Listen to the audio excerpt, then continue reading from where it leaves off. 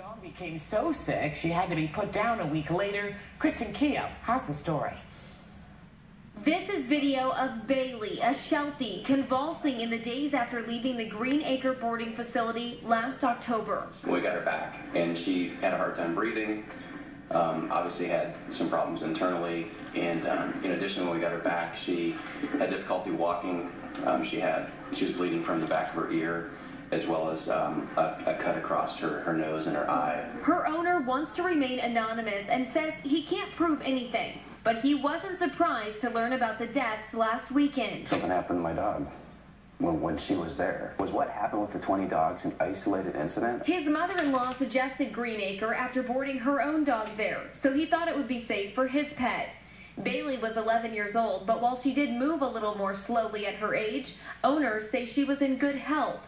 He also says he was assured she would be kept in a safe, quiet spot. From the owner of the facility, I was like, oh, I'm very sorry. You know, one second she was out playing with dogs, and the next second she was bleeding. And, you know, we specifically asked the owners of the facility, the reason we actually, agreed to drop her off there was because we told them that, she is an older dog. She doesn't need to run around and play with all the other dogs. She just needs a quiet place to rest and observe. The owner paid $20 a night, but admits now that extra money would have been worth extra care for his Bailey. I'm Kristen Keogh, Fox 10 News. The Maricopa County Sheriff's Office continues to investigate the deaths of the 20 dogs.